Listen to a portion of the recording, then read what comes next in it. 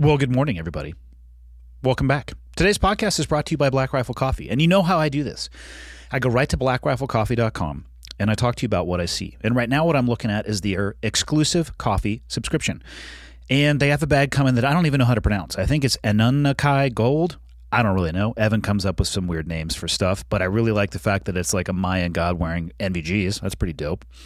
And of course, you can start a regular coffee subscription. And then if you follow the banner over right now, they're doing 15% off of coffee bundles. You can scroll right down and look at every roast that they do, from light to dark, decaf, everything in between. They have some new women's apparel. And then, of course, they have gear to make your coffee in, because what good is coffee if you don't have a vessel to make it in? They have coffee bundles. They have coffee samplers. And then, of course, the bottom, the best seller. And I'm looking right at the Tacticock t-shirt. One of my favorites, impossible to keep in stock at the coffee shop. Go to blackriflecoffee.com. Go buy some amazing shit. My guest today is Earl Plumlee. He's a Master Sergeant in the United States Army. He was awarded the Silver Star for his actions in Afghanistan that took place on the 28th of August in 2013. His Silver Star was then upgraded to the Medal of Honor and presented to him by Joe Biden on December 16th, 2021. I am going to let him tell the entire story. It is insane. What an amazing human being. Episode number 288 with Earl Plumlee. Enjoy. Okay, I got the red smoke. Gun run, north and south, west of the smoke, west of the smoke. Okay, copy, west of the smoke. I'm looking at danger close now. Come on with it, baby, give it to me, I need it. You're cleared hot. Copy, cleared hot. What's that ring you got on your finger there? I don't have one of those. Oh, you don't have? It's a ring from the Medal of Honor Society, and it showed up in the mail about a month after I got the Medal of Honor.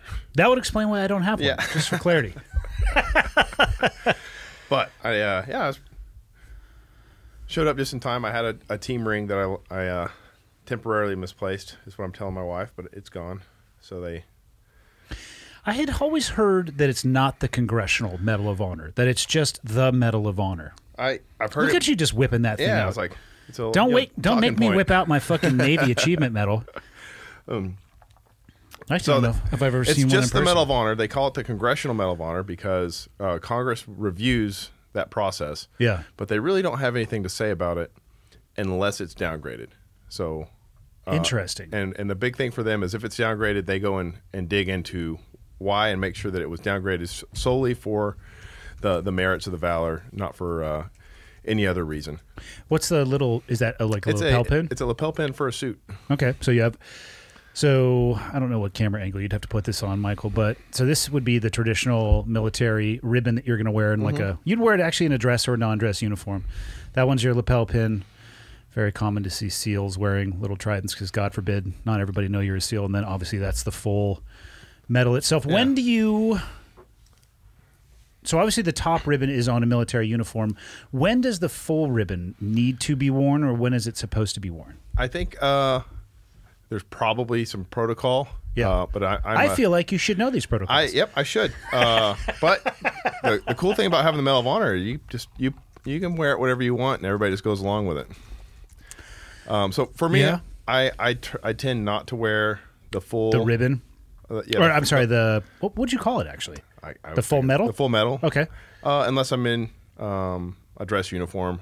If I'm running around with all the guys that are out and they're in suits, I'll throw it on. Full business dress, I'll put it on. Yeah. But that's my own take. How does it change people's reaction to you?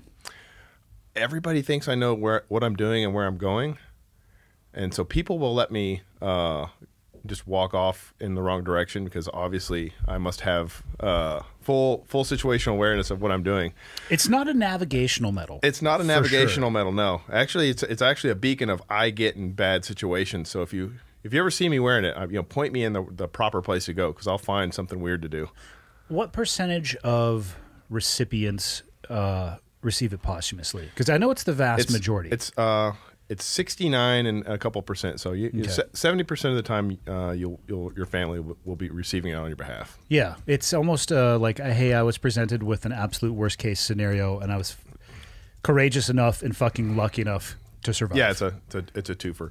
And that was our experience. Is none of my guys got killed for me to get mine. Another soldier was killed, Mike Ollis, but none of my inner circle. So when we went to the White House, we we were charged up. Yeah. And then we met up with the two families that were going to go with us, and they were getting theirs posthumously, the Cash and Sleece families, and that kind of, you know, it's kind of somber For sure. to the occasion. How much did it change your life?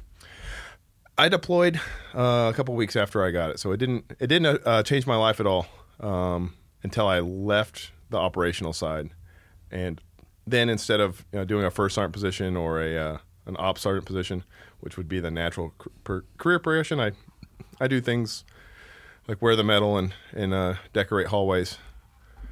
Do you enjoy doing that? Not all the time, but I get a lot of recruiting and retention work, and I enjoy that. Yeah. Like talking to 82nd Airborne privates about why they should stay in, or talking to kids that are on the fence about a service, and I like that.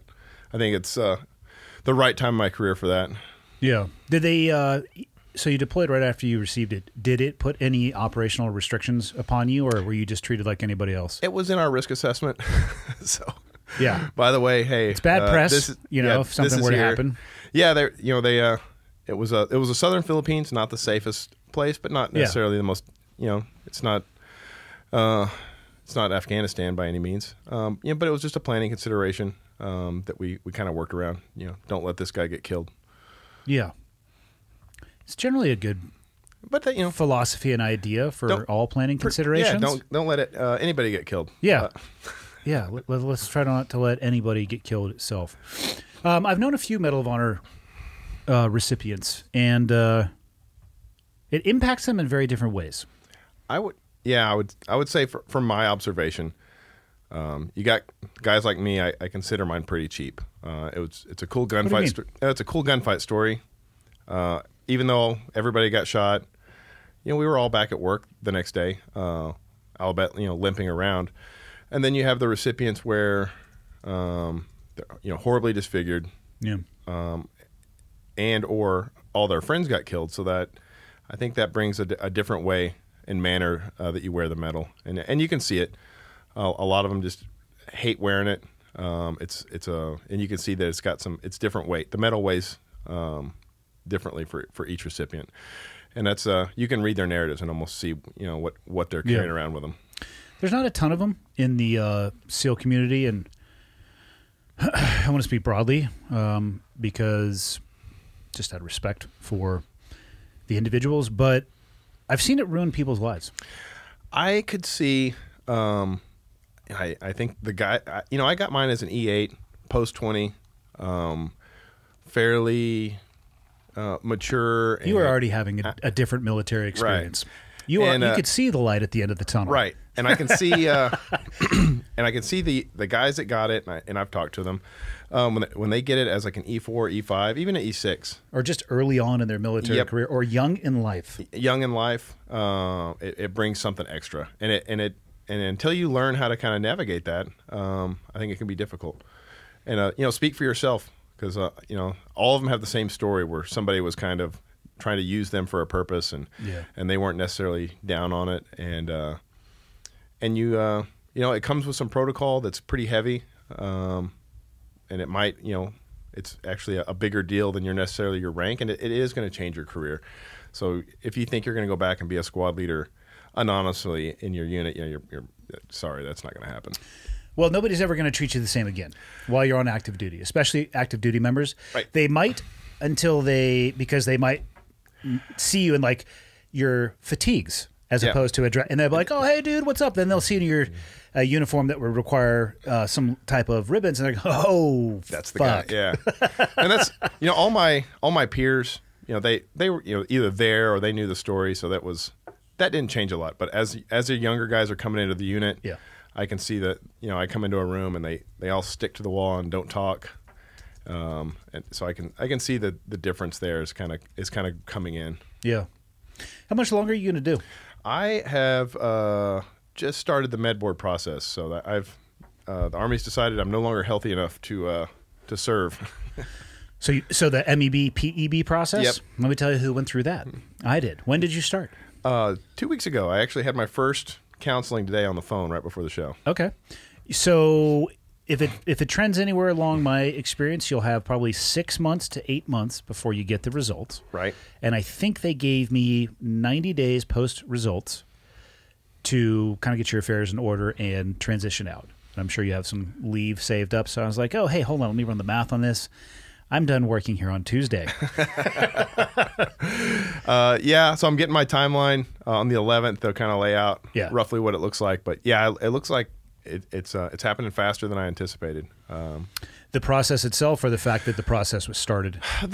I was expecting the process, because I can see me not meeting the metrics that keep you in the service. Yeah. But yeah, the process itself seems to be happening quickly, and I guess that's an adjustment. I guess it used to take a year or two to get out, and now it's I think it depends on the workload of what they're doing. The beauty is you'll get your VA rating and your, what do they call it, a DOD rating?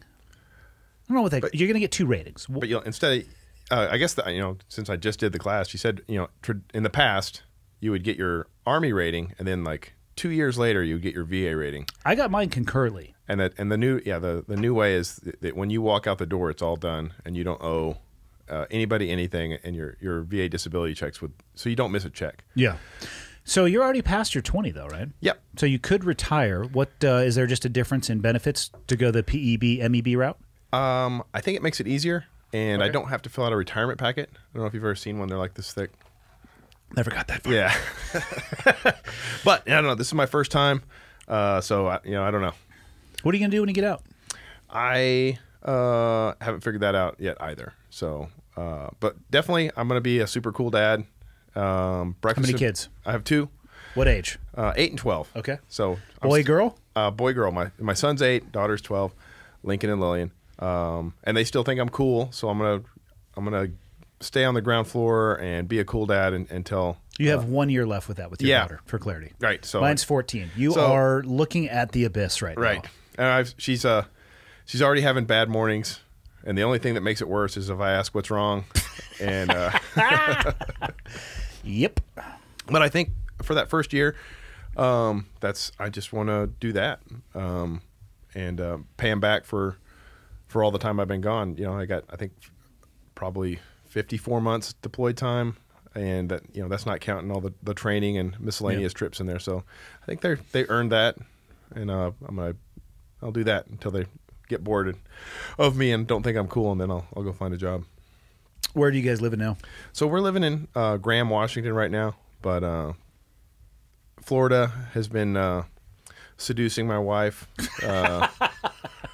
Yeah, we get invited down there. Hopefully only metaphorically here. I mean, metaphorically, yes. Yeah. Because there's some crazy fuckers down in Florida who might try that literally. Oh, literally? Yeah. Well, good luck, because I married a angry snapping turtle of a woman, so. I think Florida is the home of the angry snapping turtle. They know how to handle them then. But yeah, the government and the companies down there and the SOCOMs down there. So we do events down there pretty regularly, and she's in charge of retirement. She had to follow me around for 25 years, so she gets to pick where we retire. And right now, she's picking Florida. What does she want to do, or what does she do? She doesn't want to do another Washington winter. I can understand that. It's yeah. You get a little sporty. Yeah, she's been single momming it for 12, 13 years up at First Group. Yeah, and you can always tell when there's going to be a bad winter storm because I'll be deployed. So she's been dealing with that on her own. Shortly after the washing machine breaks? Yes. Yeah. Yeah, how do you know the roof's going to leak? Well, I'll be in the southern Philippines. It's probably going to leak in a week or two. Within a week of me being gone, the fridge is going to break. We'll definitely have a home insurance claim that you'll need like both signatures for. Yep. and this, hey, your power of attorney, I don't like this one. Do you have another copy? Have him sign a different one. Like, yeah, I'll be right on top of that. But yeah, she's been doing that. She doesn't want to. She wants to not do another 9-month winter in the Pacific Northwest. So that's what we're gonna run away and not do those anymore. Well, you're certainly gonna get the temperature difference that you're looking for. Yep. You're also gonna get a whole the technical term is metric fuck ton of crazy. Yep. Almost every video, and for Florida clarity, man, yeah. I love watching crazy shit on the internet, but I can tell which ones are in Florida. because they're the most insane ones. Yeah, you're like, what is that? That's not a full set of clothes. And why does he have an alligator in the bed of his truck? And why is he riding a motorcycle in flip-flops with only board shorts on? Yeah, well, those are my people. I grew up in Western Oklahoma, so we kind of do the same thing. Okay. Yeah, you'll see stuff like that coming down the road. You're like, that truck doesn't have any doors or glass in it, and they're going 90. Yeah. Do you have any idea? How old are you now? I'm 43 today. Today's my birthday. So Awesome. Happy birthday, man. Yeah. Thank you for sharing it with us. You bet. So, average life expectancy in the U.S. is like 78. You're definitely going to hit 90, though. I mean, come on. You know what? I think I keep seeing all these Medal of Honor recipients. Whatever it is about surviving. Yeah. Those weird battles, they all go far. You know, So you got another lifetime left. Yeah. What do you think? I didn't plan that far. I guess that's just I don't know. That's my own little operator syndrome. I never made big plans for after it was over. And honestly, I never planned what year we were going to retire, when I was going to leave, and I always said I was going to leave when the MPs came and drug me off the compound. So what's happening to you now? It's just another version of that. That's just the white glove treatment of the MPs. Well, also my wife was like, "That's a stupid idea. That is not what we're doing." What do you think you would have done if you had not joined the military? Prison, probably. Yeah. Do you even remember, or can you remember the person that you were before you joined? Yeah, he was an idiot. But how old were you? 20. Yeah, those go hand in hand. Yeah. I was 18 when I joined. Actually, I was 17. I was a fucking junior in high school when I joined. I joined the National Guard as an 18-year-old junior in high school. Yeah. I mean, if I gave you an hour and a piece of paper and a pen, you would struggle to list 3 people at that age that aren't idiots. Right. And I have 2 sons. They're 19 and one's 17, getting ready to be 18. And I love them to death. Idiot. Their decision-making process is fucking flawed in many ways. And my daughter is just straight out batshit crazy. Yeah. I don't think I was I don't think I made a really great decision until probably 25. I started actually kind of steering them around. So yeah, I don't think that me being on my own without the structures of the military was served any useful purpose for myself or the community. Well, I ask because, I think back in my own life, and people say, well, what do you think you would have done had you not joined the military? I struggle. I can remember things that happened in my life at that age, but I struggle to either recognize or remember the person that I was. Like, I remember doing dumb shit, but I can't articulate why. Yeah. And I also, I'll be a fireman. I want to be, for me, it was like an oceanographer. I don't know where the fuck I got that idea. Probably would be an amazing job. But I don't even, I struggle to connect to that person. I still connect to him. But I was, I was like looking for those, I don't know if you ever, all the early Jack London stuff, the Adventures at Sea. Like, I was like, I need not, I grew up in a farming community where like the ranches were the exciting part of life. And that's not profoundly super exciting, despite what Yellowstone sells you. So I always knew I was leaving, and I was looking for, all this. I need this thing that's going to be exciting. And what was that old magazine? You picked it up at gun shows all the time. It had Hustler? No, it was. No, it had it always had the French Foreign Legion or the mercenaries. You know what I'm talking about? Soldier of Fortune. Soldier of Fortune. Yeah. I had to. Not a lot of soldiers in that, and very little fortune. Very little fortune. Looking back, and it was all made up. Now 100%. After you know how I know that? Fucking Steven Seagal was in those magazines. Yeah, that guy's a walking dick slap. And now I go back, and my dad's like, "Hey, here's your stuff from your room," and I had these. I'm like, "This is a made up. This guy's full of shit." But whatever. It's adventure comics for people of a certain age, and it worked for me. So I was like, I have to go, and I want to go and be in the Seleuci Scouts, and that's. Do you have a history of military service in your family? Yeah. My family, that's what they do. All Army? No, we all join the Marine Corps, and then we go to the Army. So that's the family way. I have questions. As one, why wouldn't you just join the Army? Because once you have served in the Marine Corps, your children have to serve in the Marine Corps. Because when you tell them not to serve in the Marine Corps, they take it as that you think that they're not tough enough to go to the Marine Corps. So they yes. And it's a trap either by design or just by default, but it works. And my dad tried to get me not to join the Marine Corps, and I was like, he doesn't think I'm as tough as he is. I'll show him. And I've watched it happen in my butt. I have friends now that we serve with, like, hey, I need you to talk to my son. He's trying to go to he wants to be a Marine infantryman, and I can't get him not to do it. And I'm like, you cannot do it. Yeah. You're like, you told him, you're the one that told those stories at Thanksgiving. So like that round has left the barrel, and you're just gonna have to deal with it. I mean, that part of who I was, I can connect to. Once I made the decision to go down the path that I wanted to, my parents could have lined up every person that we knew where I was growing up to tell me that it wasn't a good idea, and this was my experience. I'd be like, cool story. Yeah. Hold my beer. Because you guys tell me all sorts of stuff, like not to drink and drive, and don't climb windmills in a lightning storm. You guys just don't want me to have fun. I think the second example you gave is probably good advice. I have never climbed a windmill, but I'm assuming a large portion of it is made out of metal, and I would not do that in a lightning storm. So my dad always told me to stay off the windmill because you have to oil it, and he had all these rules. And he's like, when it's if the wind hasn't been calm and it's after 10, you can't climb the windmill. And I was like, God, this guy and his dang rules. Does it power something? No, if it's in Western Oklahoma, the wind is just spontaneous and strong. And it's basically what he had observed and given me was the jump master rules. Like if it's over these gusts, you're dead for an hour or whatever. Mm-hmm. Anyway, I climbed a windmill, and probably like after school on a windy day, and the wind shifted on me and blew me off the windmill.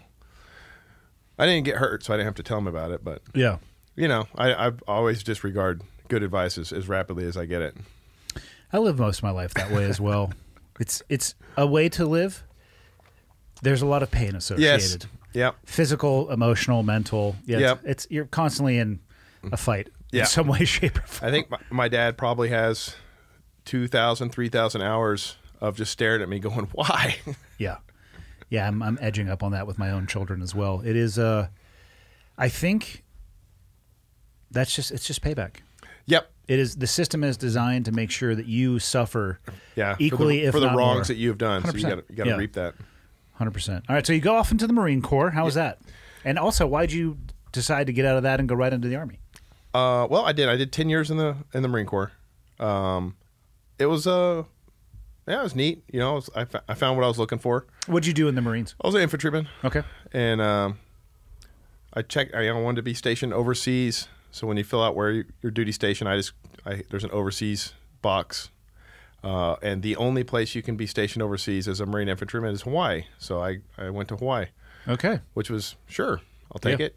And that was about 2000. So we have the Marine Corps had a unit deployment program where you would go forward deploy, and that's when 9/11 occurred, and the adventure changed to something a little more profound. Yeah, for sure. Conceptual to practical is how I describe it. So did you do your first pre-9/11 or post 9/11 deployments as a Marine as opposed to the Army? Okay. Yeah, so I deployed probably 2 weeks after 9/11 to Bahrain. We were all jazzed up. We thought we were going to be a part of the invasion of something, because at that point we still didn't know where we were invading. Yeah.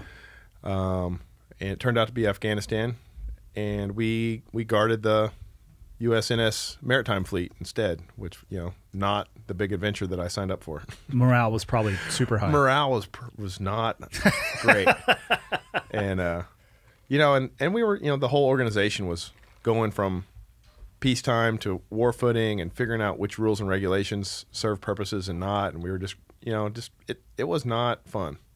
Yeah. How long were you guys there for? 7 months. So that's a long road. Yep, and I had sandbags and a fighting position on the bow of a merchant vessel, and I would go sit in it with my Kevlar and dust goggles and my M16A2 and guard it from, I don't know, stuff. Yeah. Okay. How many live rounds would they let you take? We had all the live rounds, but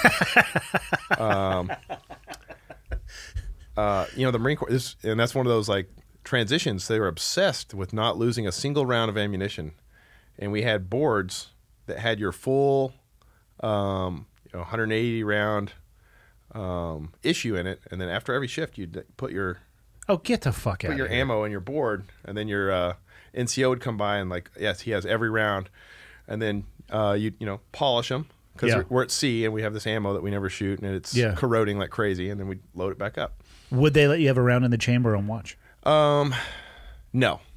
It's Bush. Yeah. It was not exciting. But, you know, we did get to shoot at people probably once a month, so that kept it. Like warning shots? Yeah. I mean, we tried to shoot them, but if you're on a ship and they're on a boat, and it's Iranians harassing the fleet as it navigates the Straits of Hormuz. It's a complex geometric problem. Yeah. There's a lot of angles and such. I'm like, man, I wish I was there now with the skills I have now, because I'd have been just crushing them off the boat left and right. It's still a tough shot. It's still like but yeah, red dot. three-dimensional, you know, three axes is going on there for sure. Yeah. Because even with the 240 and the saw, they're threading the needle. Yeah. All I was with those guys. Sometimes. Yeah. Sometimes not, because Yeah. every now and then you see dink. Yep. All right. So, riveting deployment for 7 months to Bahrain. What happens when you get back from that? So then I'm like, you know, I'm too good for the infantry, and I have to get out of here. Yeah. So I'm going to go and try out to be a recon marine, which is a hard, you know, there's just not that many. There's not that many of them, so they only do certain assessments, and Hawaii is like the worst place to try and do that because we had no active duty recon battalions there, and I'm, you know, wiggling around trying to figure out how to do it, and they come and, hey, there's a top secret mission, you've been chosen for it, and it wasn't top secret, it was just, you know, secret, but so I'm super pumped, like finally gonna do something, and I went to the southern Philippines and guarded the special operations headquarters down there. That was the secret mission? Yeah, huge letdown. So I checked IDs at the Jasotov P and the Chow Hall, and kept all the Green Berets from stealing the chocolate milk, because the chocolate milk's very valuable in the southern Philippines. So after that tour, you're probably just like running to the re-enlistment desk. Yeah. Because you just want more time in the Marines, No, right? so that's twice now. So the Bahrain mission was secret. The southern Philippines mission was secret, and I have my way in to be a force recon marine. Yep. And the platoon commander at the time, I can't remember his name right now. He's like, hey, we were going to ask you to stay with the battalion. There's a secret mission coming down. Would they actually describe it in those terms? Yeah, That's can't tell fantastic. you. I can't tell you anything about it. It's classified, and Fuck by then yeah. I'm like, no, like you guys already got me twice with that crap. And so I went to ARS to become a force recon marine, and my battalion went to Iraq and did Phantom Fury. So, and I was miserable because I'm like, you know, I'm getting just destroyed every day. Yeah. And I'm watching my battalion on the news, and I was like feeling like the universe was out to get me. Yeah. You were chasing the dragon a little bit for sure. That's been my big advice. Like, how do I get to war? I'm like, don't try. Yeah. Just get to a unit, be useful, and it'll happen. It's like, because if you try, unless your dad is the Secretary of Defense, you do not need to be moving units trying to chase a deployment. I actually watch people do that quite a bit. And it never works. They were legitimately some of the most unhappy people because the SEAL community was actually really disparate in many ways pre 9/11. Like each team specialized in something unique. Yep. So, the West Coast teams, like you might get on an ARG Alpha and do a non-permissive shipboarding with, I don't even know if they let them put a round in the chamber, to be honest. It's an MP5 anyway, so good luck with that. Yeah. And then the East Coast, I think Team 4 was doing some drug interdiction stuff with the DEA down in the jungle. And you would watch people like, fuck, I got to get out of here. Team 1's not doing shit. Or they want to go to the East Coast. And then post 9/11, there were more SEAL teams than there were places to put the SEAL teams, as there were in all special operations unit. And so you'd see people, they would chase the tail of the dragon, though. Like, oh my God, that deployment that whatever team just had in whatever location was, in their thought process, unbelievable. So they would go there after that deployment. And who's your source? My buddy, we're having a beer, and he's not going to say my trip sucked. He's going to be like, my team's the best team. But they would hop. I mean, they would hop around, Yep. and so they'd go to the team that they thought just had the most amazing deployment, which is no guarantee whatsoever. It's actually, once you learn about the training cycle, Yeah. like you're like, yeah, if you show up to a cool mission, it's over now. You're 18 months from something good happening. Correct. Yeah, the best advice I can give to people as well is do the best you can to be as prepared as humanly possible, but don't spend, and this is an impossible ask, I'm aware, don't spend an instant worrying about that shit, even though you and I both know they all are going to spend a lot more than an instant doing so. Also, good luck telling that to a guy that still hasn't been to combat and is desperate to prove that he belongs in the unit. Yeah. Yeah, for sure. How do you think that metric, how effective do you think that is? The combat versus no combat when it comes to how good of a fill in the blank you are? Well, it's not a good metric at all. I know plenty of guys that have deployed that are just awful soldiers, and I know guys that are great soldiers and only have deployed a little bit, and it's a terrible metric. It also only applies during certain times. It only applies in certain times, and I think the only thing the only thing you can say about a guy that's deployed is that at least he deployed, because every time a unit gets a warno like, hey, you are going to war, you'll always see a few guys squeegee out the back door because they're here for the t-shirts, and not to actually go down range and be in harm's way. And so it happened in the SEAL community post 9/11. It's like, oh, interesting. It's people deciding to get out. We've been training for this for a long time. Yeah, 4 beers in you can't wait. Yeah, fucking Johnny Rambo over there. I'm gonna walk point every day because nobody's gonna steal my kills. And like, what happened? Like, well, fucking IEDs, bro. It's just not a great time for me and my family. I'm like, oh, me and my family we've been planning for me to go get killed the whole year, so it's great. Indeed. But yeah, you always, not a lot of them, but they're there, definitely there, floating around. Which was a surprise for me because I just had built this up in these elite units that everybody was there to be the guy, and some people are there just to just to wear the shirt. That reputation though of those units is what gets more people to want to come to those units. It's a double-edged sword for sure. What I tell people is, regardless of where I ever served in my military career, and for clarity, I didn't do shit, like fucking down the middle of the road. But in every place that I ever worked, there is a bell curve. The top 10% and the bottom 10%. And if you just focus, like, okay, we're going to get rid of the bottom 10%, another 10% fills that in. Yeah.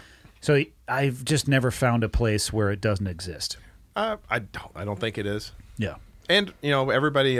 What I always tell people is like, hey, we gotta get rid of that guy. He's a turd. I'm like, well, I mean, somebody's got to be the armor. Yeah. If we get rid of him, we're just gonna have to put somebody else over there. Well, there is always going to be a bottom 10% as well. Like, he's doing a job nobody else wants. Let's just. Yeah. Is he doing it as well as possible? That's a different conversation. Yeah. Is he redeemable? That's a different conversation. If the answer is no to both of those things, then maybe shit can the person. Yeah. Well, also what I found in elite organizations, man, like that bottom 10% would be rock stars anywhere else. Yeah. But amongst their peers, they still suck. Yeah. If you were back in the infantry, man, like every platoon will be trying to get this guy to be their squad leader or platoon sergeant. And then here, everybody's like trying to kick him down the hallway. But you're not in the infantry, so fucking do better. Do better. Yeah, just try a little harder. Yeah. Just show up 30 minutes early to everything, please. Yeah. All right, so you're in recon school, watching your unit fucking crush it on the news. Yep. And man, if I could have quit and just gotten on a plane and joined them, they're like, hey, you're a quitter. Go back to your battalion in Iraq. I'd have quit in a minute. But I knew that was not how it was going to work, so I had to stay the course, and it worked out. I became a Force Recon Marine, and then I think I was in my platoon maybe 4 or 5 months, and we started our train up to go to Iraq. So I finally got everything I was looking for. What year did you land in Iraq the first time? 2005. Okay, how was it? It was hot. So summertime. Yeah, and it was the pre-surge. There was tons of work. I remember like the SIGACs were like 4,000 or 5,000 in theater a day. Like this shit was happening all over the place. Which I went back in 2008, and it was, you know, there was like 10 things that happened in the whole country. But no, it was awesome. I finally got to, you know, go get shot at, shoot back. Yeah. Not as exciting as most people would think. Well, it's depending on how close you're getting shot at. It's very exciting. It's just not you know, you learn a lot about yourself. And I think every time I've ever deployed and got shot at, I always, you know, when I'm hugging the ground or hiding behind something, I'm like, man, why do I keep doing this? And I always make promises. I'm going to go to do something. Yeah. Is there anything else I could be doing right now that would lead me to be hiding behind this fucking rock? Yeah, I haven't even written my memoirs yet. And if I stop one of these rounds with my face, you know, my story ends there. Yeah, somebody else is going to have to write it. Yeah. Son of a bitch. And my friends are all jokesters. They're going to put a bunch of weird stuff in it. That's fair. That just means you have good friends. Yeah. So why leave the Marines? You finally deployed to Iraq. You got a deployment under your belt that you were looking for. So, you know, I got over there and I started kind of, you know, what really I had a mentor, and he gave me a class on mission and authorities and who was supposed to be doing what. And the kind of stuff I had always been trying to do in the Marine Corps, they don't do. Or at least at that time, you know, MARSOC shares some of those. Mm-hmm. But he's like, hey, man, you know, if you want to be a part of the most elite infantry unit the world has ever known and support that, like, you're here. Congratulations. He's like, if you want to go over here and you know, do all these other individual tasks and that are in the SOCOM spectrum, and specifically, you know, really SF work, it's like, if this is what you want to do and you want to be like this individual operator type guy, he's like, you need to get out, because the Marine Corps dabbles in that, but the Marine Corps is never going to love you for that. You're always going to be frustrated because the organization doesn't even want you to do that. They want the Army to do that. So he's like, you either need to like be this guy or leave and go be that guy. And so I came back and took terminal leave and enlisted in the Army. Was there not a way for you just to inter-service transfer? They forced you to get out? They didn't force me to get out, but I had extended just for a deployment, just long enough to do the deployment, and then I had like 60, 90 days of leave anyway. So we came back. You know, I threw all my Marine gear, at the supply kid, and went on leave probably 5 days after we got back from Iraq. Yeah. And you get a provisional DD-214, which is good enough to join the Army. Yeah. So if I'd spent more time working on it, I probably could have done an inter-service transfer. And I actually, you know, spent a lot of time setting pathways up for guys that want to emulate that. And so there is a way to do that. If you didn't have to go through boot camp again, did you? I went to the first day and got my uniforms. Okay. Yeah. And but no, I didn't have to. I didn't have to go to boot camp. What was your rank getting out of the Marines, and what did they put you in? That was the one mistake I did make. I was an E5P. Promotable. I should have extended another month and pinned.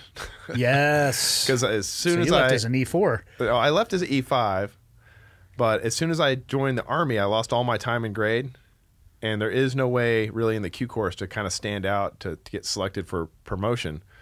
So I kind of lost a few years of a career progression by just not paying attention when I ran out the door. Okay, so you joined the Army as an E5. I joined the Army as an E5. Was it tough to go from the Marines to the Army? I mean, it's a different language. It's a different language. I actually got in trouble a couple times because you know, cool thing about Marines, they do not lie to you, and the way they deliver information can come off as confrontational. So I kind of like, hey, you can't just be yelling at people, and you know, try to only in a conversation say fuck once, you know. Yeah. And I was like, oh, okay. People don't like that around here, but that was the biggest one. Okay. It's just I had to use more words to talk to people. Yeah, probably. Do the Marines and Army share rank insignia? Yes, similar. Yeah. The Navy fucks it all up. Ours is just trash. Yeah, very same. The Marine Corps just has cross rifles on everything, and the Army does not. All right, so now you're in the Army, and were you able to guarantee a pipeline to SF? Yeah, so I went straight to selection. Normally, I joined on the 18 X-ray program, so I would have, if I had no prior service, I would have done boot camp, School of Infantry, and then gone to airborne school. and then went to Fort Bragg. But since I was already airborne from my time in the Marine Corps, and once you've gone to Marine Corps boot camp, you don't have to do anybody else's. So I just went straight to selection. That's not a bad pipeline. No, it worked out great. Time saving, if you will. Saved me a lot of time. Well, I don't. There used to be a meme out, and it's of me, and it says, "What's the hardest part of becoming a Green Beret?" It says that the first 10 years in the Marine Corps. That's fair. That is fair. You kind of earned that one. Yeah, I don't know if I saved time, but once I decided to become a Green Beret, it was a pretty easy process. Yeah. How was the Q course for you? Well, once again, I knew what Green Berets were, ish, and I'd seen them, worked with them, kept them from stealing chocolate milk in the Philippines. It's critical duty. Critical duty. I didn't realize they all have to speak a foreign language, and so I went, got selected, and at that time, the first school you went to was language school. If you fail language school, your adventure ends. What'd you randomly get drawn as your language? I got Indonesian, which is considered, well, it's actually considered an easy language because it has, their alphabet is the English alphabet. So you don't have to learn.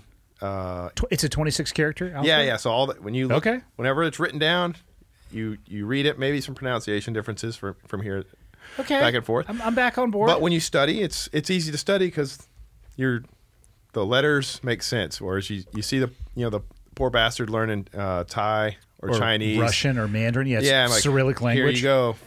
Here's this caricature. What do these little kanjis mean? He's like, I don't know, man. Yeah, fucking hate being a Green Beret. That's the if you're ever in a bar and you see a Q course student and he's a medic and he's got Chinese or Russian, buy that man a beer because those guys are pulling the heaviest, rustiest plow through the driest earth. They really are. Yeah. I'm glad that there's not a language requirement in the SEAL teams because we're too fucking dumb. That would increase attrition to well into the high 90th percentile. Yeah, that's you get a different type of guy. I think I think all my Force Recon guys they have intelligence. It's just not the same. And I wouldn't call them dumb, but that language school really thins the herd, and you end up with a different type of person. And I've always been impressed with Green Berets. So, I mean, like Hafer's a very good friend of mine. Glover's a very good friend of mine. Even I don't know Tim Kennedy as well, but just listening to the three of them, the ability to articulate what Green Berets do, and the understanding of warfare in general. And I think that might be because at a baseline level of the medals, right, like the mission essential task list. SEALs we're supposed to be an amphibious reconnaissance force, which for clarity we suck at. The Green Beret, well, we suck at it in the modern era because we haven't been focusing on it. And I say that I've been out for almost 10 years, so I don't fucking know. No, they still do. They're coming back though. Yeah, this is their year. They're all getting wet again. Go for it. Fucking bon voyage. Yeah. But Green Berets with the medal of being FID, foreign internal defense, the by, with, and through, it forces you to have that deeper level of understanding. And the Q course and just everything is not just solve the problem. When you solve the problem, everybody always asks, what are the second and third order effects? Like, if you're going to fix this, what's going to happen here, here, and here? And that just, when you start planning and thinking that way, it just makes you a more thoughtful person. And, and the job is, as a Green Beret, and that's something that it's very unique. The SEALs, unilateral assault force. They master this thing.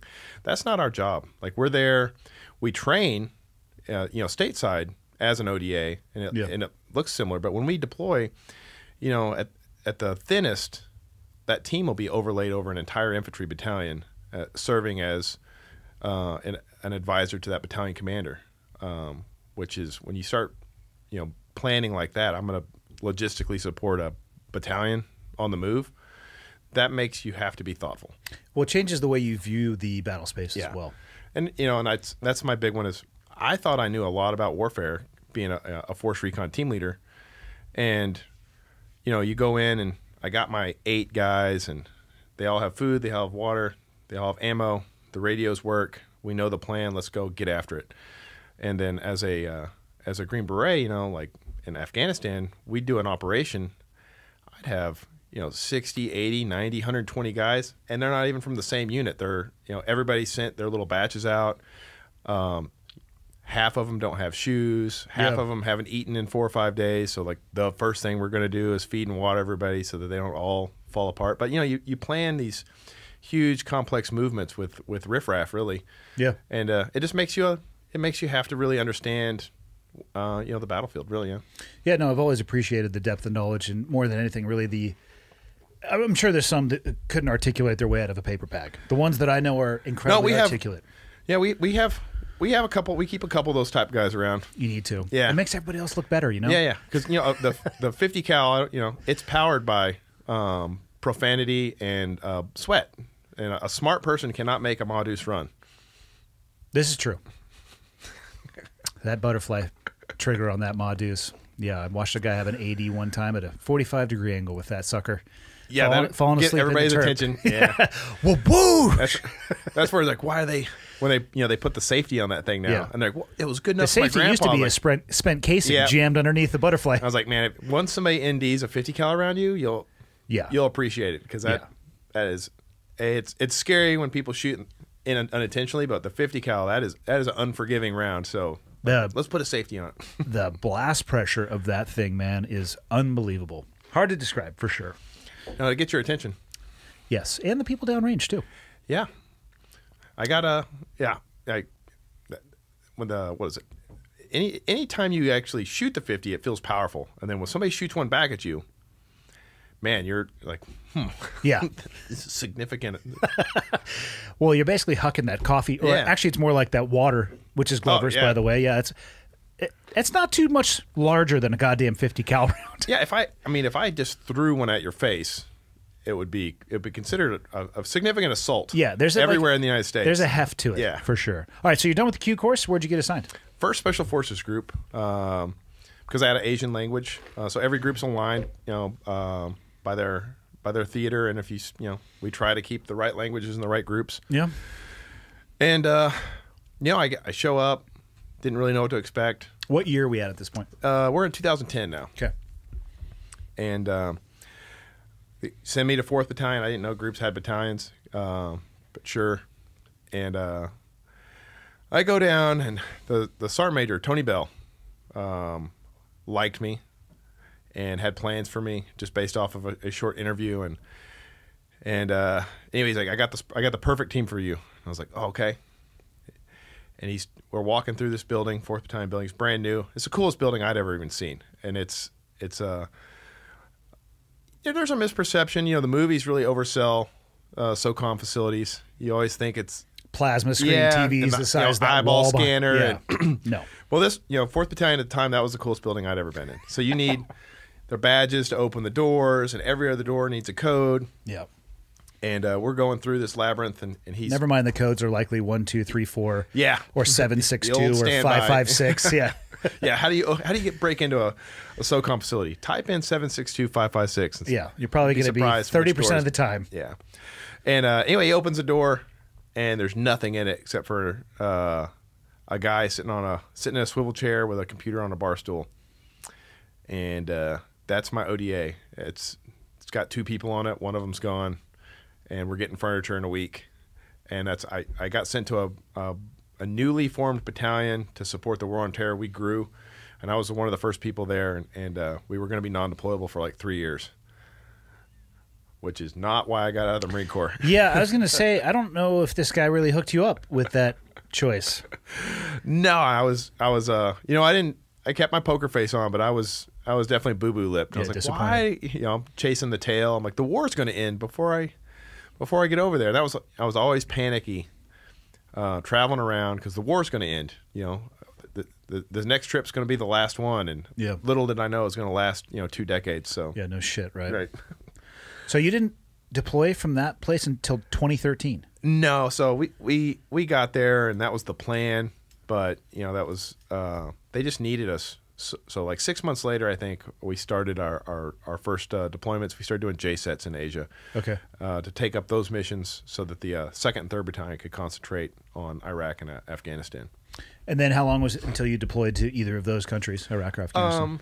So 2013. So Okay, so Yeah. the deployment you were awarded the Medal of Yeah. Honor for. so Where'd they put you guys in so Afghanistan? I went to originally I was in a town called Miri, and we were doing the village stability operations. VSO, yeah. Yeah. Which is that name has changed so many times. So many times. Yeah, it's like actually it's not VSO because we went to do VSO and when we got there it was DSO. District. District. So, Yeah. But just meant less ODAs in an area instead of more. And that was What province was that in?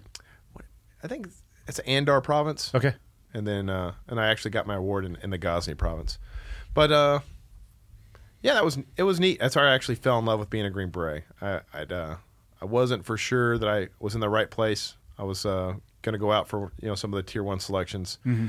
But man, that being an ODA on the ground, being the only Americans, in an entire province, and just fixing problems with whatever you came up with was just I loved it.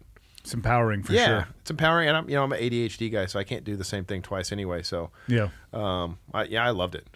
And Where in the cycle of that deployment did the events around the Medal of Honor occur? we got there and we started hitting a battle rhythm, and our problem was we were doing really well, and like you said, there was more places for there was more teams than there was places for them, and the SEALs were getting involved with doing VSO because they were like seeing like, hey, nobody needs a unilateral strike force at this point in the war. This is, if you don't have a partner, you can't even get a CONOP approved.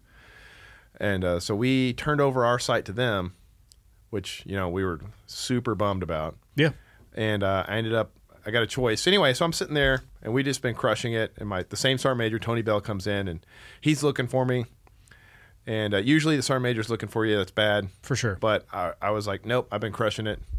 And he's like, I'm either going to send you home or you have to come work for me, which is typically punishment in the soft world. But we had to cut our signature, our force down, and so I picked work for him because headquarters work is still deployed work. Yeah. And anyway, I became the weapons sergeant for the company. So. What would that look like in garrison, and what does that look like overseas? So, it's my big thing is I forecast what the teams need ammo wise, and then I got to figure out how to get it out to them. So logistically supporting the ODAs that are still out in their VSO sites. Okay. Valuable work. Yeah. Interesting, not fun. Nobody would go to selection to do that job. I know I did not, but It is a job that has to get done, though. Yeah. That's literally the lifeblood of the ODAs out there. So, and while I'm disappointed, I have two things. I don't want to get anybody killed because I don't have the job I want. So I, throw myself after it. And I still got to keep a good reputation. So hopefully, if somebody needs another Green Beret, I can get out of the company headquarters and go back to another team. Yeah. But anyway, the Taliban decided to come on base, so I didn't have to worry about that. They decided to do like a field trip. Yeah, field trip. These mountains suck. Let's see. Yeah. Instead of We've always wanted to know what's inside of it. We've heard you got American great fob. DVDs for sale. Yeah. Instead of wasting all that time having us patrol around, let's just go to the American base. It is time saving. Yeah. It really is. It did. It saved a ton of time. Yeah. Yeah. So lay it out there. What the fuck happened? So we just had one of the reasons I was able to respond so quickly is we had a change of command photograph. And I wanted to look really cool for that picture. So I had all my gear set up. I went and got the coolest sniper rifle that I had. I was a sniper. I forgot to bring it up. This is all incredibly fortuitous, though. Yeah. So I had I took a picture and I had all my gear. Yeah. Just so that, because operators are awful. So if your gear's not on point, they'll make that picture's out there forever. So I was like, I'm gonna look legit, and I had my radio on, and had all my stuff set up for this picture, and didn't go put my gear up right away. Before you get into the actual events of what happened, describe, if you will, the FOB and kind of the province you were in and the area around the FOB. So it's a significant area, the city of Ghazni, to the Taliban, and they wanted it for bragging rights, and it was a Polish FOB. It was on a list of FOBs to get closed. So the Taliban found out we were going to close it, so that it's a win-win. If they attack it and overrun the fob, cool beans for them. If they attack it and the attack failed, they still know we're going to close it, so they still get to claim credit for. It's a victory for them either way. Yeah, so that, like, the win is always going to happen for these guys. How big was the fob? It wasn't incredibly big, so it was kind of shaped like a misshapen oval. The narrow side being about 900 meters across the thin part of it, and probably, maybe two clicks long. Did it have some open space around it, or was it bumped up against? No, it was bumped up against it. So okay. On one side was just the open desert, and then on the front of it we had a highway which spilled off into the city, and then on that other side spilled off into the city. I'm going to guess they didn't attack from the open desert. They did not attack. Well, they did attack from the open desert. Maybe to draw your eyes away. Well, actually, they launched the attack. They detonated a 3,000 to 5,000 pound bomb, depending on who was doing the cooking. VBID? Yep, it was a cement truck that was completely full of explosives. Fuck. So front gate? No, just a random. It was the only part of the weird. They picked the only part of the camp wall that didn't have a tank ditch. So, okay, because so anyway, we had a small airfield on the camp, and they attacked right in the middle of it, which didn't make a whole lot of sense until later. There's nothing out there. So they pushed an assault force of 12 to 15 fighters through that breach point. It was about 60 meters wide. Mm-hmm.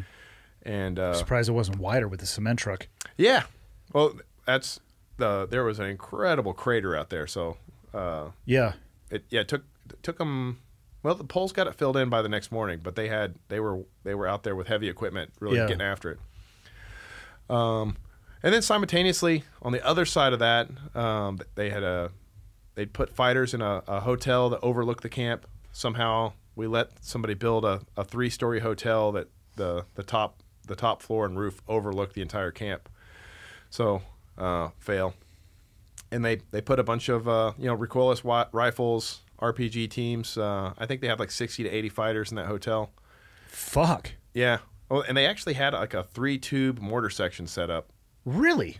It was incredibly well done. Really, as much as I'd like to claim credit, they just had terrible luck overall.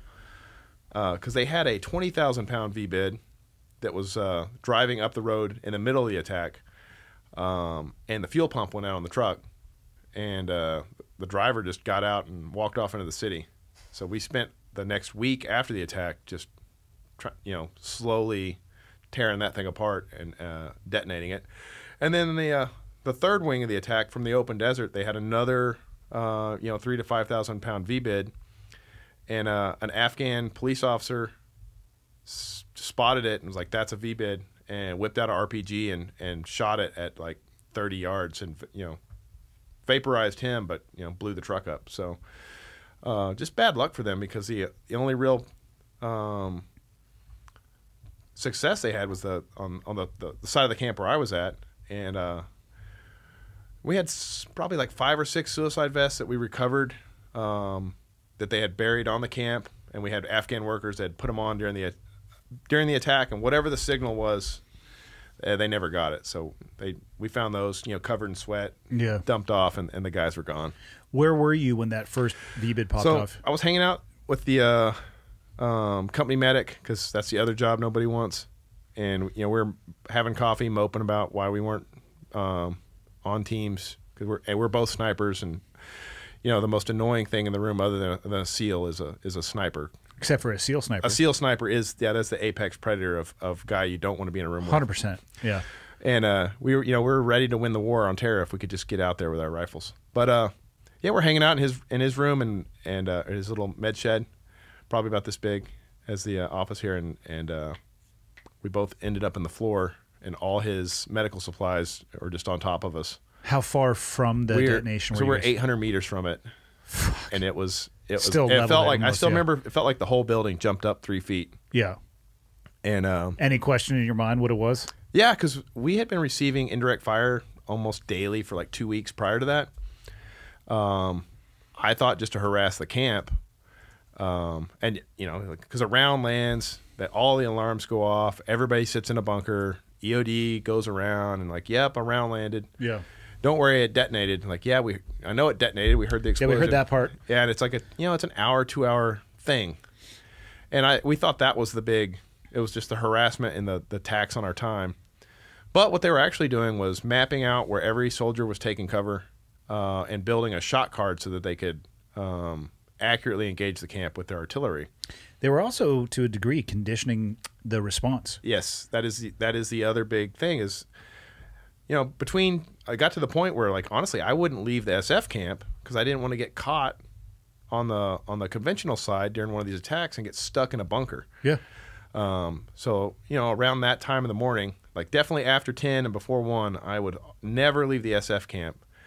That way, at least, when this artillery round lands, I can sit in my room and read a book or something. Of movement to a degree, yeah. But anyway, everybody knows that, hey, in the morning there's going to be an explosion. You're going to go sit in the bunker for 2 hours and chill. And anyway, that's what they built that into us and observed it, and then came after us real hard with it. And the first rounds of our indirect fire actually hit the camp generator, and which caused a lot of problems because it's a fob, Yeah. And it's got like power lines, and the radios are hardwired in, and it's not a forward deployed operations center. It doesn't have all these redundancies. Yeah. And the backup generator was actually right next to the primary. That's super smart. Yeah, for maintenance wise. Yeah, for maintenance and like sharing fuel, that's spectacular. For an indirect 105 or whatever might come flying in there. So the Poles actually had a really hard time getting the word out. Like, hey, what is it? I can't remember. I'll get it wrong, but we were whatever condition red, which is shelter in place, and they were realizing it was black, which is hey, everybody come out. The camp is being attacked. Yeah, it's every man for himself. And a lot of times people didn't know that there was even the camp had been penetrated for 2 days. Really? Yeah, because they're in their bunkers, no radios. A lot of the units were retrograding out. So there's these people they don't have permission to leave the bunker. They're not really getting information. Obviously, they knew there was a significant attack because indirect fire was just landing. There was no place on that camp where you were more than probably 20 meters from some kind of indirect fire detonating. So everybody knew that the shit had hit the fan. They just didn't know to what degree. Yeah. And that's the other reason that we were so successful is we just left our camp because I heard small arms fire. Once I realized that indirect fire had not hit the building I was in, because that's what I originally thought. After you tunneled yourself out of the medical supplies. Taking all these bandages and IVs off me, and I go outside, and there's it went from being a perfectly clear day, and I'm walking out to tell everybody that, hey, we're fine, don't worry about us. And I walk out, and literally the entire camp has like a fog of dust on it. And I was like, well, that's not indicative of a 60 millimeter mortar round landing over here. This is something more significant. And then I heard all the small arms and the rockets, everything kind of picked up right after I walked outside. Yeah, and I was like, I know what this is significant.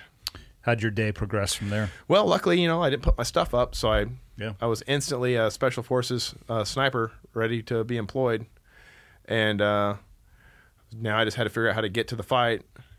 And we had a guy driving a Toyota pickup to pick up our mail, and he didn't need the truck anymore. Left the keys in the ignition, and we piled in it. Me, Nate Abkemeyer, and Drew Busick hopped in it and headed for the gunfight. Probably towards the breach in the wall, I'd imagine. So we actually pulled out directly in the face of the hotel. Oh, excellent. So they could see you, and you could see them. Well, the Taliban didn't tell me the whole plan, so I'm just kind of I'm trying to play along. Totally. They're leading the dance at this point. But my job as a weapons sergeant is security of the AOB. Also, it's my other task, and I was like, I got to shut the gate before we leave, guys. It's my one thing. So they pull forward, and I'm shutting the gate. And everybody in the hotel was like, hey, there's that idiot in that Toyota again. And so they all started shooting at it. I didn't know that, so I'm just making sure the gate's locked nicely. And I came out and Drew and Nate were pretty excited that we needed to move the truck rapidly. Yeah, they had some suggestions about just sitting there. In. And we started driving toward the breach. You could see it. It was a mushroom cloud. Yeah, probably almost 1,500, 2,000 feet. I mean, it was a monster. And so we started heading toward it, and on the way there, I had another my company warrant with a medic from another ODA. They pulled up beside us on a 4-wheeler, and they're pointing, thumbs up, and we're like, yeah, we're going too. Let's get after it. And we pull on down, and I had I had my sniper rifle, and I can kind of, as we're getting there, I can kind of see the support by fire position that they have, and I could see the airfield, and I was gonna ease out of the truck and climb up on this wall, and Chief Colbert and his 4-wheeler pulled just past us, and they just get annihilated by small arms fire. I couldn't see where it was coming from, but I could you could see the rounds hitting them, and I could see them getting hit. We have a battle drill for that, so we instantly go into pulling that Toyota in between them and that fire. And I have my big stupid sniper rifle. What'd you have at the time? I had a Mark 20, so it's a accurized heavy version of the Scar Heavy. So it's a 308. It's a 308. So you had a women's rifle. That's fine. Yeah. Man used 300 Win Mag. It's not a big deal. I almost switched over to a 300 Win Mag. I was like, nobody's going to take me in as an assaulter on their team, but at sniper support, I bet they'll let me do that. I was like, I'm gonna need a 300 Win Mag bolt gun. Yes. And I had one in my room. I had a Mark 13, and I was like, I'll switch tomorrow. And thank God I didn't switch, man, because all I did was freaking shoot guys at 6 feet away rapidly. So the bolt gun probably would have got me killed. But we pull in, and I got this big stupid thing. It does not fit in a Toyota Tacoma really well. And as we pull through to block that fire, we see all these Afghan soldiers standing around. And I'm like, perfect. I don't know what they're doing over here, but I'm a Green Beret. Put these guys to work. Surprise was on me because they all just faced inboard and started shooting our truck. That's when we found out the Taliban had decided to dress up like Afghan army. Because they tried dressing up as U.S. soldiers, an attack a couple months prior. It's not going to work. Did not work. They wore tennis shoes, and everybody's like, yeah, that's not your uniform. I can tell from 300 meters that your uniform's messed up. Yeah. So they just instantly shot him. But they fooled me for a second. And I presented my rifle and fired one round, and it jammed. Fuck yeah. Fuck yeah. That was my first experience with the Scar Heavy as well. I think I stuck the charging handle against the door frame. Because literally that rifle had never jammed before, and it never jammed Was after. it the same reciprocating charging? Yep. What a fucking dog shit design. I heard the SEALs demanded it. Probably. But it was probably more than anything because we would hang our hair gel off of that. Right. So when you're using come it's back closer. and it's constantly. Yeah. Correct. But no, I know so many people who are like, my thumb. I'm like, at once, yeah. Even me, I was excited about the rifle, and the first thing I did was eat my thumbnail off with it. What a dog shit design. And it's funny, that they release a non-reciprocating charging handle for it, and it costs like $300. And it that is one of those rifles where I opened it the first time, and I'm like, wait a minute. So this is going to move back and forth right where my natural hand position wants to be? Viciously? Yeah. Like, what kind of ass? Who? Give me the name. Yeah. I want the name. Yeah. Yeah. But anyway, I think that's what got me. That's the only thing I can come up with. But I didn't have a whole lot of time to analyze it because everybody was trying to kill me. Yeah. But I'm at this point several years deep of when your rifle goes down, your pistol comes out, and I honestly I thought they had me because I'm staring at like 5 muzzles. What distance? Probably 10 meters. Oh fuck. Yeah, I was like, shit. Yeah. So I just pulled my pistol and start closing the distance, and I was like, well, I hope Drew and Nate figure something else out. What was your sidearm of choice that day? Glock 19. Not bad. Yep. Not bad. It worked. Yeah. And anyway, I just ran toward them while firing my pistol, and just started getting a piece of everybody, and they kept missing me until we were right on top of one another. Yeah. And yeah, I don't know. God, he takes care of drunks and fools, and I'm dual qualified apparently. Yeah. All right. So you encounter what you think is an Afghan force. They surprise cockbag you because they're Taliban in Afghan attire. You get one round out of the SCAR, essentially, which is one more than many people do sometimes. Yeah. Straight to the old Glock 19. It does the work. It does the work. You close the distance. I feel like the firefight continued on even after you so I got killed that small group of people. So I hit one of them, and he just, I hit him in the hips. Yep. You know, if there's a vest, you go for the pelvic girdle, something. So I just naturally went after him, and I assumed that they knew that he was going to cack his vest off, because as soon as he went down, everybody just bounced. I didn't know what was going on. Still, I haven't got the warrant out from the Taliban. But I was, so at this point, I'm just kind of around the corner from everybody, from the truck and from Chief Colbert. And, my pistol, I got like 3 rounds left in it probably. And my rifle's jammed. So I didn't want to go back around the corner, because then these guys are just right on top of us again. And I needed to fix my rifle. My gun belt's still in the truck, because I never put it on. So I was. It's a good spot for it. Yeah, I actually had. I was like, I had my little sniper purse. Yeah. That had all my stuff in it, and left that in the truck too. Anyway, I had a lot of stuff I needed, but I got through it. But I had a hand grenade, and I was like, well, this will create some distraction. So Yes, it will. So I pulled the pin on it, just kind of flicked it out there in front of me, and the guy I'd hit in the hip was still laying there. And so when I just kind of come around this water tank and tossed it, it literally stuck between him and the ground. And which usually is unsettling to some people, but this guy was real calm and just pulled his rifle up and just started engaging me with his AK as I pulled back behind concealment, not cover, just an empty water tank. And I went to work on my rifle, getting this jam done. And I still remember little pieces of white plastic just fluttering down all over me, because he was just hammering away at me until the grenade went off and just cut him in half. Yeah, shred him to pieces. I'm sure. And but anyway, that's for me, that's the coolest part of the story, is because I had a complex malfunction in my SCAR, and I got my gun up in 3 to 5 seconds. So says the manufacturer of U.S. hand grenades, and had my rifle up and ready to get back in the fight. How'd the fight continue from there? Well, somebody had noticed me at this point, and I started hearing that snap thump of rounds coming, and I remember dirt pouring down the back of my neck, and there was a guy probably 100 meters out on the flight line, and he's in a sling supported prone, just drilling them in, and actually did pretty strong work. He went for the headshot, and he missed by about probably like 4 or 5 inches. Threw a nice little group on the wall. Anyway, I knew it was 100 meters, because that's literally where we did sprints in the morning.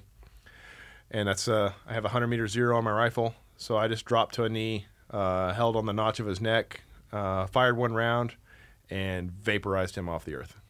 Yeah. And I was pumped, because I was like, I'm a sniper, and I just shot a suicide vest and detonated it. And that's bucket list stuff for pretty much every sniper anywhere. And so then you fixed the next malfunction in your SCAR. No, she ran like a champ for the rest of the day. Just probably did that one little stumbling block. You probably did impede the travel of the charging handle, would be my guess. Yeah, because as soon as I locked the bolt to the rear and pulled the magazine out, I didn't even have to sweep. Yeah, everything had a piece of brass and 2 rounds, and they both fell out. Back up and running. Right back up. Yep. So anyway, I saw where the rest of them kind of ran off to my right. I didn't know what they were doing, and I knew everybody was coming with me as soon as they got whatever they were doing undone. I wasn't mad at them yet, but I was about to be. And then I go to close with the rest of them, or where they had went. They'd ran off to my right, and my thing is, I'll go get after them. If they try to maneuver, I'm gonna make it difficult until the rest of my guys get with me. And pull that mic a little closer to you. Oh, and or just pull it to you. It moves. And if they try to come back down this lane, I'll stop them away from this corner and away from my guys, because I can hear everybody screaming behind me. Medic, I'm hit, Chief's hit, you're hit. How bad were the guys on the ATV hit? So the driver of the ATV got shot in the forehead at the lip of his helmet, almost point blank, and it stopped it. Wow. OpsCore helmet. 7.62? Yeah, and with brand new Chinese ammunition. I think Fuck. it was an armor-piercing incendiary round. So I was pretty impressed because that should not have worked. There might be some QC issues with that round. I mean, what you're describing, there should have been basically a lower jaw left. Right. Yeah. But we have the helmet. We have the round still. It hit there, and I think it either at the angle he was firing up, but it grabbed it and stopped it. Fuck. Back, top of his head. Didn't do him any good though. He wasn't real sure about what was going on for the most of the day. Yeah, you're going to get a concussion from that and probably a little whiplash. Yeah. And then they shot him in the legs too, just to make sure that he stayed put.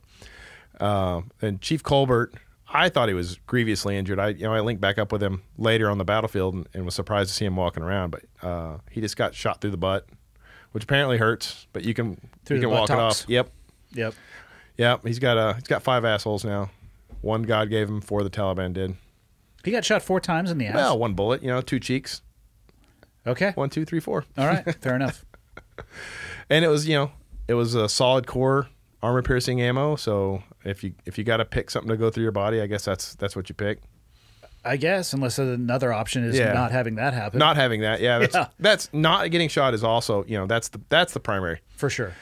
And but anyway, when I stepped out of the truck with the pistol, they were all shooting at me, missing me, and just hitting Nate and Drew in the Toyota. So everybody in the truck got shot except for me, which they're very upset about still to this day.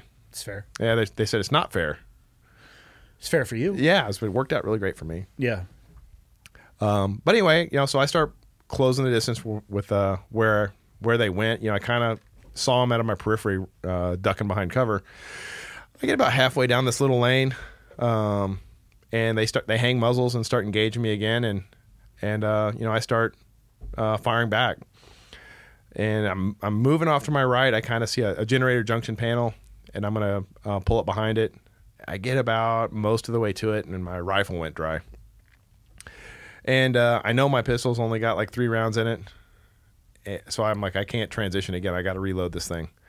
So I go to reload, and I got my big, giant rifle, and as I pulled my muzzle up to start that reload drill, the nearest fighter to me just threw his rifle into the sling and sprinted toward me, screaming "Al Akbar," just like the movies. Fuck.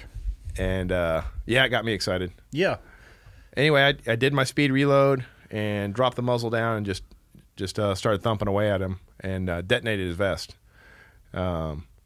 It felt like he was hanging on the end of my muzzle, but he's probably from here to the door, which is still very close. For a vest. Yeah, didn't do me any good. So I don't know. I think it knocked me out, but man, I was definitely TKO'd, and I was kind of crumpled over on my side. And I started hearing that snap thump and that big aggregate gravel that they have on fobs, like that 4-inch stuff. That stuff's like exploding up on my face. And I remember looking up and seeing another fighter has left cover, and he's just walking down on me, squeezing rounds off out of his rifle. But he's not looking over his sights. He's just looking over the gun, holding it low. And so all of his rounds are landing, 10, 15 inches below my head. Mm-hmm. And anyway, I jerked my rifle up and just started thumping away at him and folded him up and climb up back to my feet and start engaging the guys behind him. And my rifle went dry again. And I decided I'm not going to do this who's faster thing again. So I dump my mag and I sprint back down to the corner. And as I get reloaded, I send my bolt home, and I kind of spin around that corner, and I crash into Drew, who was in the back seat of the truck. He was trying to follow me when I jumped out, but just one of those freak of natures. A round hit my door, rode down the door, and then hit the child safety locks on the rear.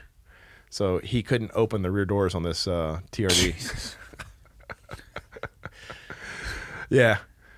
Which is, like, what are the chances? Yeah, you can't make that shit up. No. and it's the little it's a little wire switch that's painted red, and it just had that AK round just sitting on top of it, and that lever was bent down.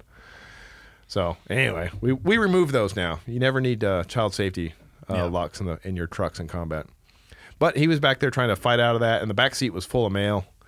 So he was bleeding all over the mail, and we got all the company's mail shot to pieces. Didn't make us super popular. But anyway, he crashes into me, and I'm like, "Hey, Drew, I know right where they're at. Let's go get them." And Drew's running an MP5. Why? Because it's comfortable for walking around the fob. I guess. And shooting rodents. Yep. And his big thing is, he's just escorting guys. He's in the company headquarters too. Yeah, I get it. So, and he kept going to the front gate with just a pistol, and I was like, Drew, I don't like you going to the gate with just your Glock, man. It's not that much difference between a Glock and an MP5. But he had 3 mags. I was like, what? Yeah. At least carry the MP5. So he had just come back from one of his little gate runs. So he's got the MP5, and he's like, all right, let's go. So we come around that corner again, and we're walking down toward that, doing cross coverage. Now I'm fairly confident that we're going to get him. And he's going over that last guy I shot, and that he's smoking. And that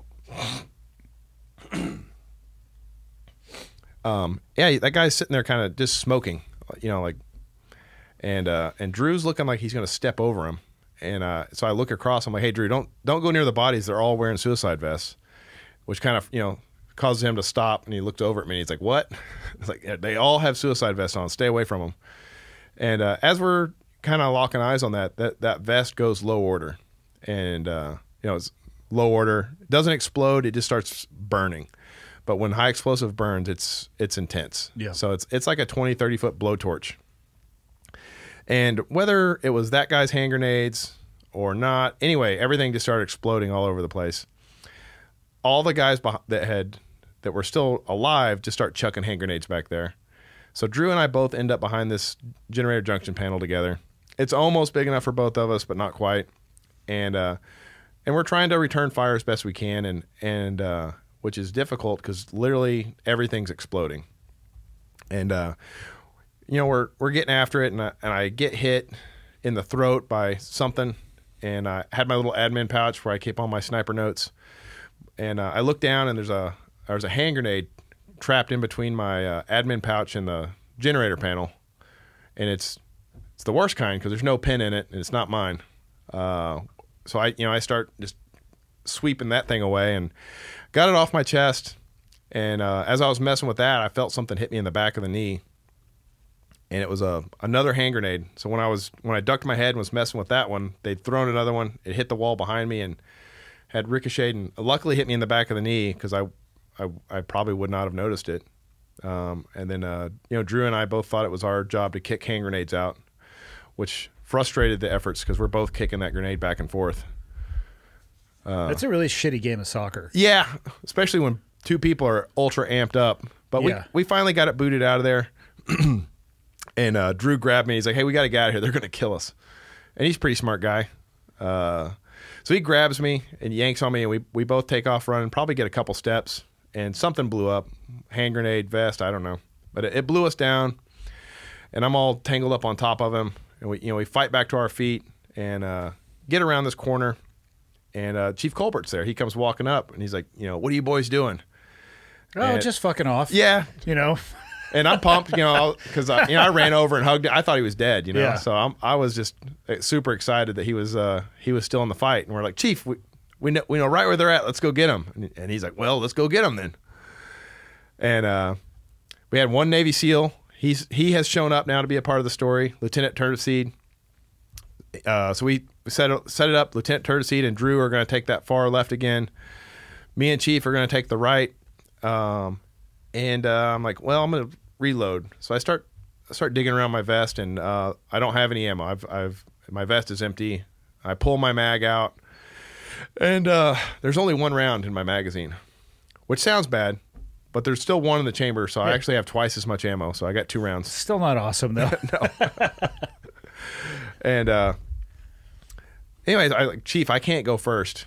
I only have 1 bullet." And he's like, "What are you talking about?" I'm like, "I'm out of ammo. Like, I cannot go point. You have to go point, but don't worry, I'll cover you.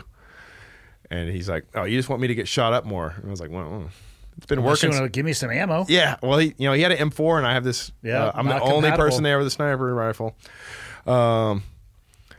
Anyway, yeah. So he's like, fine, I'll take point. And so we start moving, and I hear like, hey, can I come with you guys? And I turn around, and it's a Polish soldier and a sergeant from the 10th Mountain named Mike Ollis, and he's there, no kit. Just his rifle with his one magazine that he's been running around base on. And I was like, if you want to, but it's pretty. You might need more than that. It's pretty bad down there. Yeah. But he goes with us. We roll back down this little lane, and we get down there, and it's just, and not that it's calm, but there's not hand grenades detonating everywhere. You can still hear stuff going around the camp, but it's pretty calm in this general vicinity. And there's just bodies everywhere. Or not bodies. There's pieces of bodies everywhere. And Chief Colbert, he's like, well, I think you boys got them all. And, right when he says it, this dude sits up out of this, rib cage and pile of legs and, bounce passes 2 hand grenades to us, screams Al Akbar and detonates his vest. And I remember everybody's running all over the place. And, one of these hand grenades comes bouncing, and I'm like, well, I'll just ride it out right here. It's been working for me. Yeah. And I'm just, now I'm like, we talk about like what, I don't know why I was so confident that was going to work. But I see this hand grenade laying there. I was like, oh, I don't have iPro on. I better not look at it. So I just turned my head to the wall and waited for it to detonate. And it did. And it hurt, but, I didn't get, severely injured. Good job not looking at it. Yep. I remember just thinking, I was like, what an idiot. But I was just, so many hand grenades had detonated. I was like, though, they don't hurt you. Oh, but they do. But they do, yeah, because, Drew, he got hit everywhere. I only got hit like with my arm, just a little bit. But he got hit in the bottoms of the feet when we were running off. So he's got frag all over him. And then I still didn't really get hit nearly as much as he did. So we don't really fully understand why. But now, I'm kind of by myself because everybody has, sought cover away from the hand grenades like you're supposed to. And I hear an AK from behind again. And I see Drew kind of tracking a target, and he's spinning around to his left, engaging with his MP5, and I turn around and I see there's a fighter has run all the way around this little block we're on and attacked our little stack from the rear. And I fired my last 2 rounds at him, and whether me and Drew's rounds detonated his vest or whether he got hit and just cacked it off, I don't know. But he pretty much fell and detonated right at Mike Ollis's feet, and which blew him most of the distance to me. At this point, like, I'm completely out of ammunition, and I was kind of like jumping around with my hands out trying to figure out what to do. And so I figured, well, I'll render aid. That's about the only useful thing I can do. So I ran over, grabbed Mike, and started dragging him into a safer area, but it was a UAV compound. Yeah. And it just wasn't out in the open. And I get him back there, and I'm still, everybody's kind of getting sucked into other problems. The base of fire is in a house just off the camp, and there's still indirect fire landing. But anyway, nobody came with me, and I'm kind of alone again.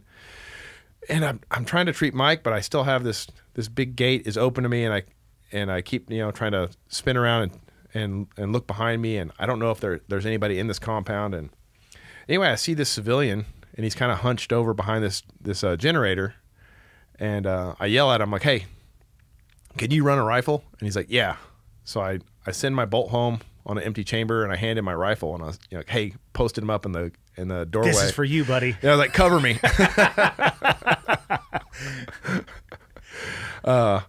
Well, I don't know who he was. If you're hearing this, sorry, but my bad. I needed somebody to watch my back, and I think the rifle calmed him down enough that at least he was paying attention. So I started treating Mike, and he, it's bad, and but we're on camp. I'm like, I don't need to save his life. We can get him to a hospital in like a minute. So I grab the civilian, throw him in this LTA TV, throw Mike in there, and I'm like, all right, you're gonna push out the gate. I'll cover you. And he's not really digging it. Yeah. Because, there's still 2 PKMs, and they're just basically shooting everything out there. Yeah. Another soldier runs up, and he's like, what's going on here? I'm like, hey, get this guy out the gate. I'll cover you guys. Get this kid to the hospital. And that helps them. They go, and I stick my rifle out, and I'm looking left and right. I'm like, waving my hand. Go for it. And, they got Mike to the hospital, and I think like 90 seconds, 120 seconds after he was wounded, like really fast. But, he was just, it was just too much, and he passed in the hospital there. That sucks. Yeah. But anyway, so now I'm out there with just my pocket knife, and I hate telling this part of the story because it validates a part of the Q course I hate.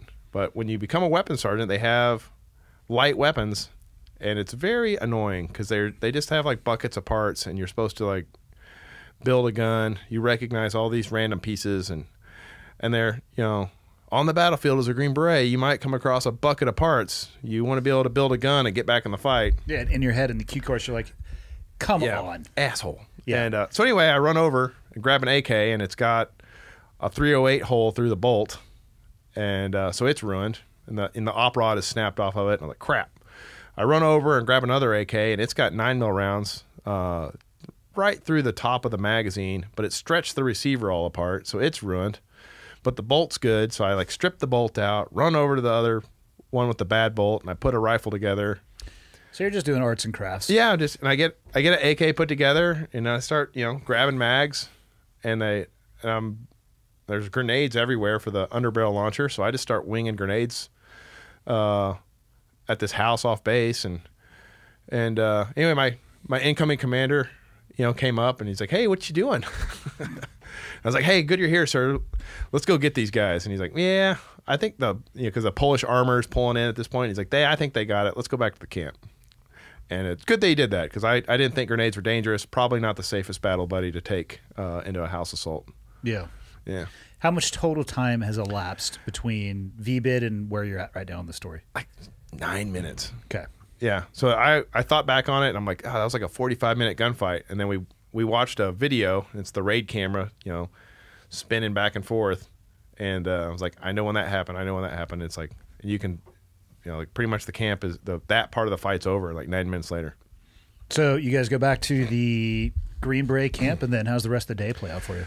So I go and get looked at because I have a TBI issue.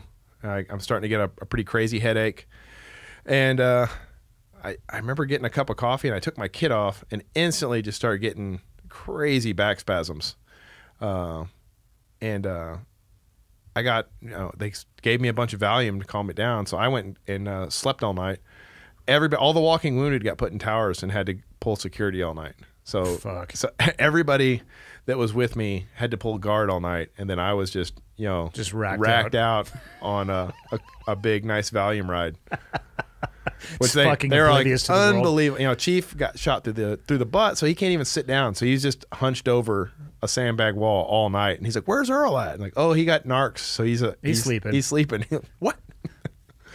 But so I herniated like 3 or 4 discs in my back, neck, mid spine, which is not great. Yeah. But my real only other injury was one of the vests detonated, and a piece of AK brass with an undented primer stuck in my arm. Huh. So I had a piece of brass with no powder or bullet on it, and it was just stuck in my arm. Like corked you? Yeah, I pulled it out with my Gerber myself, but it was like the actual suction of it being stuck in my arm was the biggest problem. Huh. And it like popped when it came out, and now you can only see it. If I get a sunburn, you can see like a little crooked little thing there. So I'm assuming after this they were surging assets towards you guys, additional security or no. So we had a battalion from the 10th Mountain that was retrograding. You guys had plenty of guys. We had tons of guys. They were just the whole battle. They were in their bunkers where they were supposed to be. And the Poles had another battalion. They had a ton of tanks. So the problem with them is the base, they have a very Soviet style method of command and control, and the only person that could adjust the base defense plan was the base general, and he didn't have a radio that worked to talk out. Okay. So we actually, several times during the battle, these Polish armored vehicles would whip past us, and we'd try and get them to stop and come in, like, hey, come in here and shoot your main gun around a little bit, and they just wouldn't. They went to their prepared fighting positions, and they were probably distracted by all the fire coming from off the camp, because they did go and handle that. Yeah, and they the hotel shot the shit out of those guys. So good for them. yeah, So how much longer were you guys there on that deployment? like probably 2 months. And you just went back to business as usual after that? Well, so I was a mess, and they nobody wanted to send me home, and I didn't want to go home, and it really set my recovery back kind of a lot. But they did a 15-6, and they started doing an investigation for the Medal of Honor, and they didn't want to send me back. They wanted me to be there to be my own witness, and so I was on narcotics for most of the rest of that, so I didn't have a real job anymore. They found somebody else to run the day-to-day stuff, and I could barely get dressed. I had a buddy of mine, Ben Razika. He had to come in every morning and put my pants on and put my boots on. And yeah, they should have sent you home. yeah, it was an emotional decision. Nobody wants to get sent home, and we're so close. We're in 6 weeks, I think we started the actual process of sending guys, and yeah. So they initially started the investigation, and they were already talking about the Medal of Honor then, because you were originally awarded a Silver Star. So I was originally right? awarded a Silver Star, but the original investigation, they did a Distinguished Service Cross with a recommended upgrade to the Medal of Honor. Yeah. And why the fuck would that get downgraded?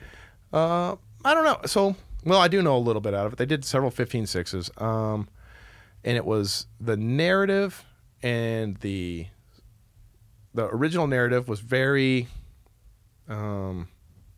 what's the right word? Just almost like a very professionally done AR.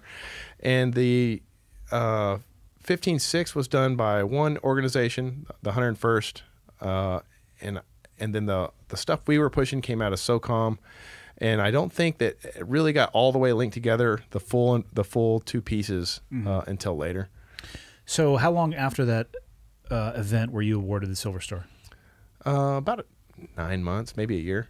And then how long after that did you start hearing rumblings that it was going to be upgraded? I continuously heard it, always. Really? Yeah, so even after my Silver Star ceremony, they were like, hey, the command is re-engaging on this. And then, even 3 years later, there was a 15-6 on the downgrade, and they were going to send it to another board to get looked at again. And so that's, it's pretty, at that point, I'd be almost, was kind of numb to the word Medal of Honor investigation. Yeah, for sure. Well, especially if it's getting kicked around. Yeah. So, yes, no, maybe so. Yes, yeah. no. So every 8-9 months, I get a phone call from somebody that's like, hey, we're looking at your award for the Medal of Honor. And I'm like, oh, okay, cool. Like Forrest Gump, and like getting investigated for the Medal of Honor again. Yeah. So I didn't really take it seriously. It was just this background thing. And it changed in that they called me and like, hey, we're looking at this upgrade, and they're being very not shady. It's not the right. Not a lot of information. Where Obscure? Before, they're talking in just around certain things, and I was like, well, that's different. But why would they even talk around anything? I don't know. I think they don't. So they're very, because it changes so much and it's so impactful. Yeah. I think that they don't want everybody knowing before it's time. For any fair. reason. Yeah. And so anyway, but I knew something was up because they wanted to know exactly where I was. They wanted to know exactly what I was going to be doing, and where I was going to be doing it, and how I'm going to be doing it. And like on a particular day? well, we're not to the day part yet, but I was like, well, that's different. Yeah. And so anyway, she's like, hey, I need to be able to get a hold of you. It's probably going to be inside this month. So I need you to be reachable. So that means don't deploy, don't go to the field, And I'm like, yep, sure. I got that handled. Don't worry about it. And then, I hung up on her, instantly deployed, because this was the closing days of Afghanistan. Yeah. My team was supposed to go in, and we can't decide whether we're going in or coming out. But I'm like, yeah, I'm not deploying, and I instantly hang up and see you. Flew out to Kuwait to start organizing equipment and a platform in case we do go into Afghanistan.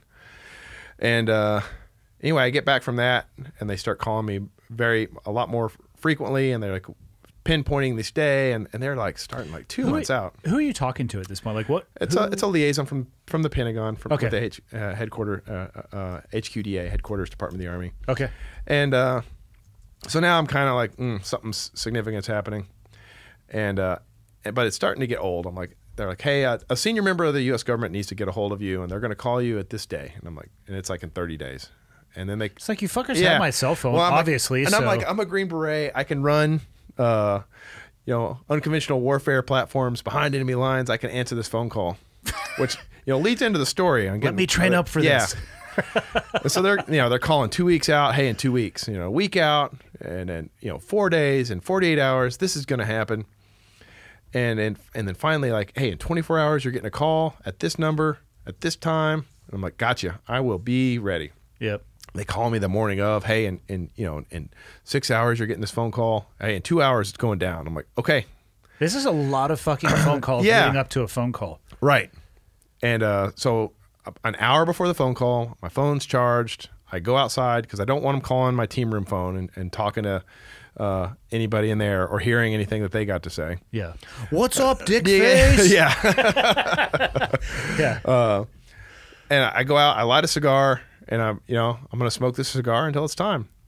And the power goes out on base 20 minutes before the time. And it did something to the cell phone tower. Yeah. Because my signal went from full signal to none. And Fuck yeah. And I'm like, oh, shit. So I throw my cigar and I run to my truck and I start driving around base looking for signal. Cell coverage, yep. Yep. So I get over by the Madigan Hospital, and I'm in the parking lot there, and I got 2, sometimes 3 bars, but it's a phone call. This is going to work. And the phone call comes in, and it says White House, U.S. government, and it goes straight to voicemail. Didn't even let me attempt to answer. And I'm just sitting there, stunned, and I'm starting to sweat down my back. And I'm just imagining the cascade of disappointed looks. I am so fucked now. Yeah, I'm just imagining have we been calling this guy to get this damn? And I'm just like, I wonder how long the kill chain is on this disappointed look to leave wherever it's at and get all the way down here to first group. About 3 minutes. But I'm like, well, never say die. So I just call him back. And it rings, and there's an operator picks up, and he says, White House. I was like, I just missed a call from this number. And he's like, sir, I think you were spoofed. I was like, well, I was expecting one though. And he's like, okay, what's your name and affiliation? And I was like, Master Sgt. Plumlee, U.S. Army. And he goes, hold for the president. And the president picked up on the second ring. So that's my claim to fame. He didn't call me, I called him. Yeah. How was that conversation? It was super cool, man. I think he talked to me for 20 minutes. What did you guys chat about? Well, he just he informed me that I was going to be receiving the Medal of Honor, and he asked a lot of questions about my family. Asked what our living situation is, and he asked me. He's like, "Hey, where are you at right now?" And I was like, "Well, I'm actually parked in a parking lot in the rain because I had to go get cell phone signal." And I made some other joke, and he was laughing, and he's like, "Hey, I don't want anybody to miss out on this. You're a pretty funny guy." He's like, "I'm going to put you on speakerphone." So, he puts, "Hey, you're on speakerphone." I don't want to make it weird though, so I'm going to introduce everybody in the room. And it was a Secretary of Defense, Secretary of the Army, and I think the Secretary of the Navy. Yeah. And I was like, well, that's that kills all all the fun we're about to have. I was like, I'll try my best to make funny jokes, but really, there's a lot of pressure right now. But is he at least better talking in person than he is in front of the teleprompter? No, he can run a conversation. And then we went to the White House. He instantly recalled the conversation from, I think that was probably October, 2 months prior. So you were awarded the medal about 2 months after. The Yeah, call. I think he called me in October, and then I went to the White House in December. But yeah, the guy can talk and carry a conversation. I worry about him sometimes. So that's my. I know all the secrets now. Like the guy can talk. I think he can't see the teleprompter very well. I hadn't actually thought about that. So that was when I get up there, you can see that like the teleprompter is. I mean, it'd be hard for me, but I don't do it habitually. And my thing was he was just so awesome, and then we got up on stage, and then he lost a little something when he got up on the podium. I think he can't see the teleprompter, man. I hadn't thought about that when as he's a not potential option. Because when he's not reading the teleprompter, he's all over it. Cool. And I was like, what the hell just happened? Because he went from being like the super engaging, witty guy, and then he got up and you gave kind of a clunky speech. But I went back for an award a couple weeks ago, and they had a bigger, better teleprompter, and his speech for Colonel Davis was like on point. So I think good to hear. I think he just couldn't. I think his sight changed, and he's kind of a busy guy, so he doesn't go in and get his prescription for contacts or glasses checked, or maybe when they first set it up when he came into office, he could see, and a year or two later, it's just not working. Your eyes are not going to work well at the age of 130. Right.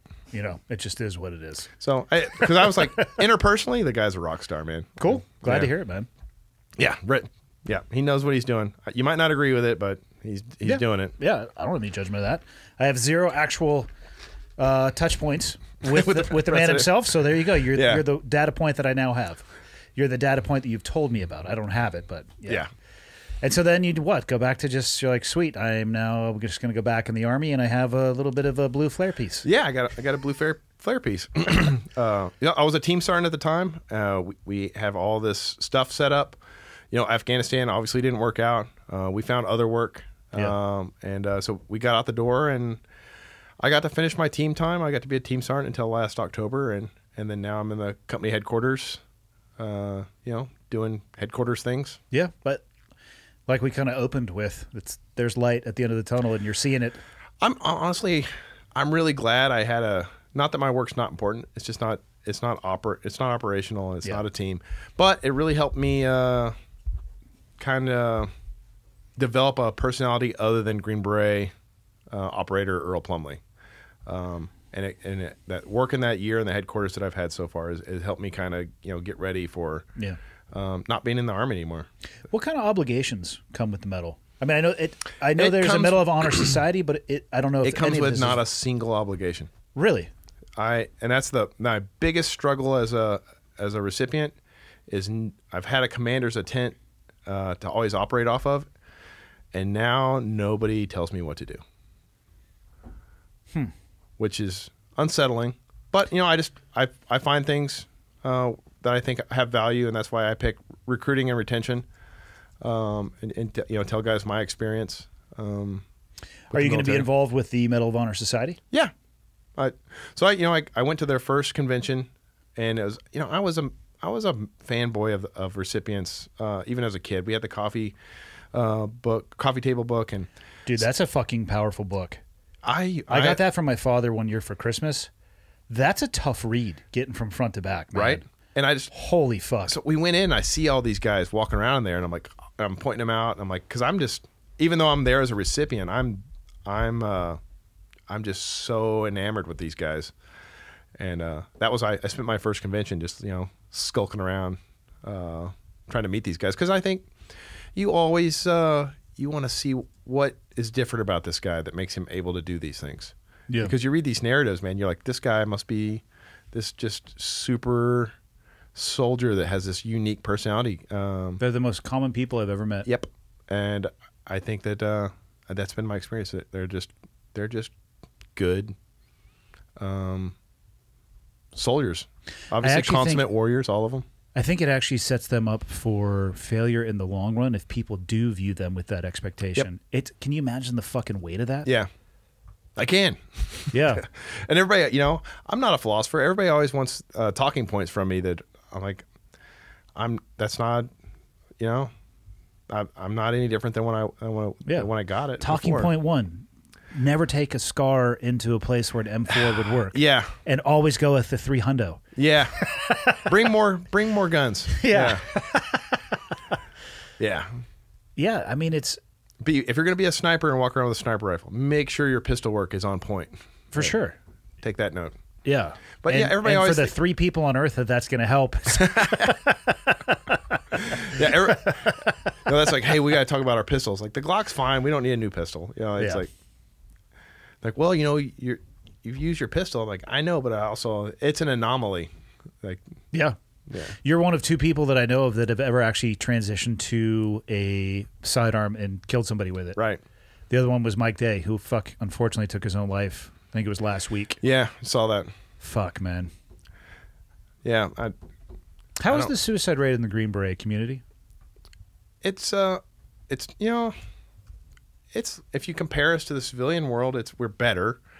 But for highly competent, driven guys that are obviously going to be successful and are used to overcoming adversity, I would say it's probably high. Have you ever been able to figure out or connect any dots on the why of that? I cannot figure it. And I had a really good friend of mine. He worked for me in the Marine Corps.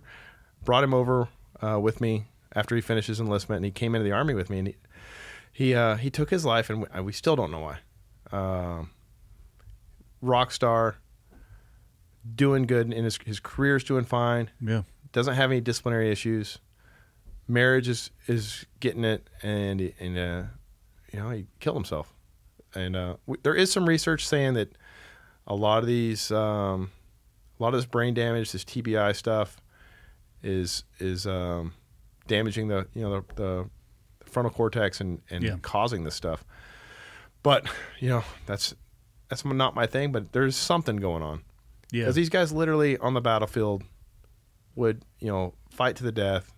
There's just no problem they won't solve, and then they get sad and kill themselves. And I'm like, that's not right. That's not the person that would do that.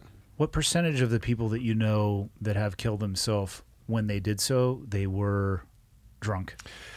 So I have 2 friends that I consider did that, but one was very drunk.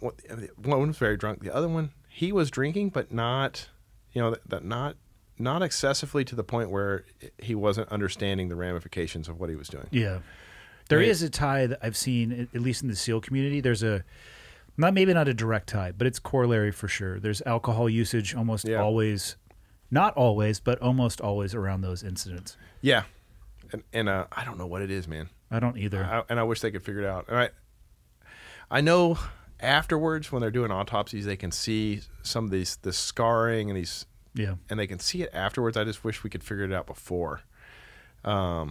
If they're able to figure it out, though, what if in their solution they say, hey, nobody should be able to do the job that you guys did? Where does that leave us? I think that leaves us in an awkward place because, honestly, the job is assuming risk and sacrificing. So I don't know if I was told, hey, sign this waiver, there's a really good chance that you're going to have tendencies towards suicide. I'm like, okay, like, this job also, you have a really good chance of not walking out with all your arms and legs. So let me just, I'll chalk up to things to be aware of. And grenades are dangerous.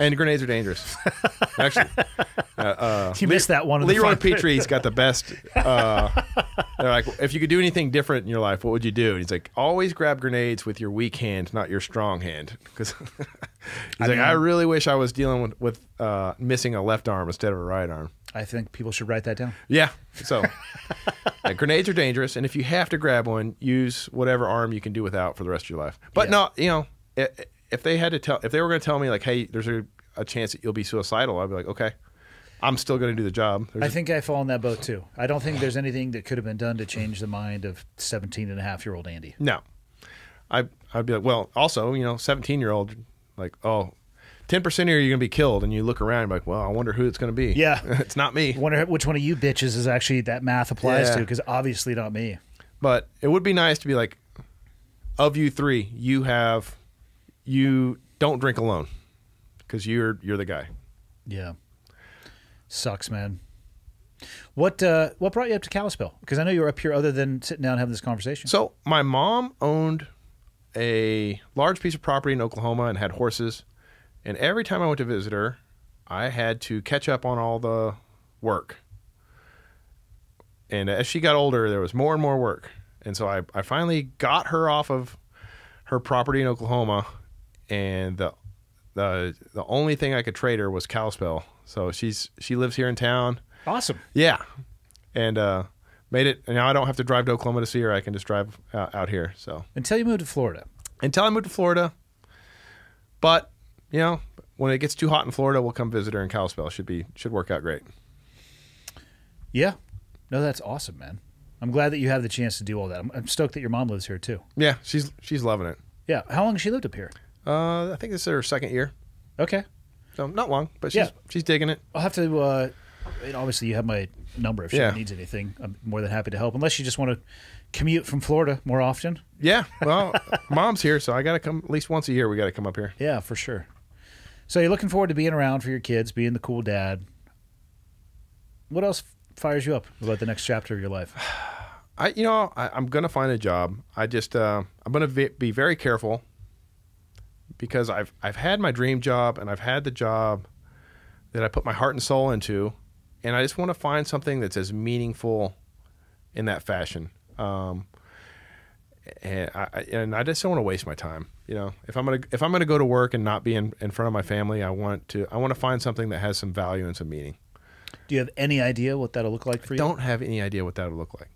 My wife said I cannot be a firefighter or a policeman, though. So whatever it is, there has to be a better than average chance that you come home the way you left. So that's Okay. Okay. Yeah. I mean, I think the beautiful thing is you're gonna have a lot of options. I'm gonna have options, and I'll find something and latch onto it. Just see what it is. I just remember the last time I tried to get out of the Marine Corps one time, and I have a terrible guilty conscience. So I know that whatever it is, I think I'll always be trying to support service members in a way, or active duty guys in a way. Yeah. And I don't know what that is yet, and I'll figure it out. Yeah. I didn't know what the hell I was going to do. I thought I knew what I was going to do when I got out. I'm not doing it now. I never thought I would have been sitting down having conversations like this, with a podcast or anything like that. But you have options. Yeah. I think you're going to be okay. Yeah, and I'll just find. I had there was the contracting throughout the GWAT was always huge, and you see guys would run off and go from making 50, 60 grand a year to making $200,000-$300,000 a year. Yeah. And I've always been very careful because I had friends that ran over, and I was like, I'm going to get out and come work with you. And they're like, don't do it. I was like, okay, says the guy in a brand new Corvette. Why not? And he's like, I'm compensated with money because I'm not a soldier anymore. So I'm not honored. I'm not in a profession that people respect. He's like, I miss that. If I could come back in right now, I would. He's like, so as long as you can still do that, all of them are making great money, and not a single one of them thought it was a good idea for me to get out and go work with them. So I made some pretty good mistakes with money in my life, thinking that money or a thing was going to provide happiness. Every single time it has been the opposite of what I thought it was going to be. Yeah. My theory of getting out was, if you hang the Spurs up, hang the fucking Spurs up. That is a great advice. Yeah, if you're not going to be all the way in, be all the way out. Because I see guys get caught in the netherworld, and the 19th and 20th group, that's our reserve. I see those guys. They got off active duty, but then they get in the reserves and they volunteer for every deployment. I'm like, what? You got out for personal time, and you're going to go go to law school or something, but you're in Africa. They can't let it go. Yeah, I was like, you should have stayed on active duty. What are you doing? Yeah, they can't let it go. No, because it's an alluring profession, man. We have a really good poem about it that kind of, or saying, and Special Forces is a mistress, and anyway, she leads you on this great grand adventure, and in the end, though, she leaves you for a younger man. Every time. Yeah. Every fucking time. Like, we're dinosaurs in the world that we came from. That's they're like, oh, you're still young. I'm like, yeah, outside of the Army, I'm young. Inside the Army, they're like, wow, you were in before 9/11? Holy crap. There was a world before 9/11? I was like, my first rifle didn't have rails or a red dot. They're like, what did you do? How did you use it? Well, I didn't. There was nowhere. I just carried it around. But Yeah, for sure. Well, dude, I'm going to get you back to your mom. What do you want to close it out with? no, I think it's just, I've always found value in my service, and happy to be on the show, man. Yeah, thank you for taking the time. I'm You glad bet. that we can combine the two and we finally were able to link up, man. Awesome. That's awesome. Thank you.